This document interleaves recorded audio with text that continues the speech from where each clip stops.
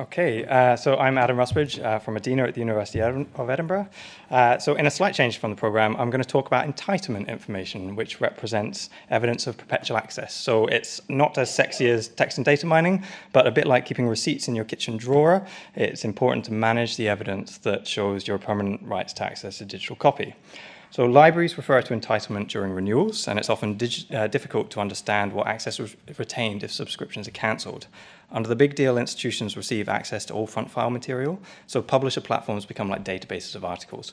But should the big deal prove unsustainable, an accurate entitlement record will show what was purchased and so what you can continue to access. It's been hard to keep a record of entitlement as systems are geared around current access. It tends to be managed in ad hoc arrangements, in spreadsheets, email threads, and people's heads. We all want to provide the access that we paid for, and when access is cut off, a lot of effort is spent trying to pull together records to provide publishers with accurate information. So we've built an entitlement registry to assist in the process, both to aggregate historic information and to capture new records as they're produced. There are four purposes here: to discover publisher-supplied entitlement records, to upload library records and compare differences, to agree a shared view with publishers, and to build a golden copy record that both libraries and publishers can exploit in the future. We asked libraries how this would benefit them. They said to register what they own in perpetuity, to reduce time spent in agreeing renewals and alleviate pressure on the team, to run our department more efficiently, and to ensure our students and staff have access to everything that they should have.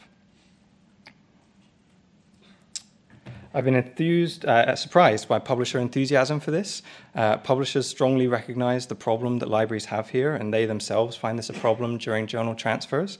Getting entitlement information from the transferring to the receiving publisher can be a messy process for them, and it can be unclear who has responsibility for providing access after a transfer has taken place. So to dive into the registry, you create an account and only see information about your institution. We collect publisher titles, start and end dates, and there's typical navigation like you'd expect.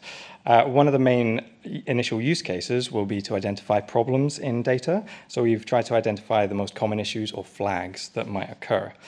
So data from multiple publishers indicates a journal transfer. So here Edinburgh has access to a Taylor & Francis title until 2015 that transferred to CUP from 2016 onwards. So we can make it easy to clarify who's providing access for the years before the transfer. Is it still Taylor & Francis or is it now CUP? We can work this out once and share that with everyone. In the next example, Edinburgh believes it has perpetual access to an EUP title from 2010 to 2012. However, we've discovered that EUP no longer hosts the content and the entitlement record hasn't transferred to CUP, so perpetual access has potentially been lost in this example. Where we have non-matching entitlements, that indicates discrepancies between two data sets. So here the earliest dates from library and publisher supplied data, they just don't match up. The reasons for that might be straightforward, but if we can filter down to that very quickly, we can make this scenario transparent and easy to access so it can be quickly inspected and signed off. Gaps in entitlement become noteworthy. So here, CUP report no entitlement for the single year of 2007. That looks odd. Is it correct? If it's a flaw with CUP data across all institutions, we can spot that quickly, correct it once, and resolve that for everyone, saving individual libraries from duplicating time and effort. We can flag up titles where we only have data from a single source. So we want to encourage a shared view between libraries and publishers. This comes from aligning two sources of data or by one party signing off on the other's data and confirming that it's correct. So this is the publisher's assertion about entitlement that deserves some review from the publisher. This all feeds into strategic initiatives, really. So within individual libraries, the data can help make renewals more efficient, but at the UK level, we can conduct analysis across UK research libraries to support things like interlibrary loan or print rationalization. So we want to make it cost-effective to use the data operationally. We're running a pilot right now to understand running costs, access to data, and to prioritize features.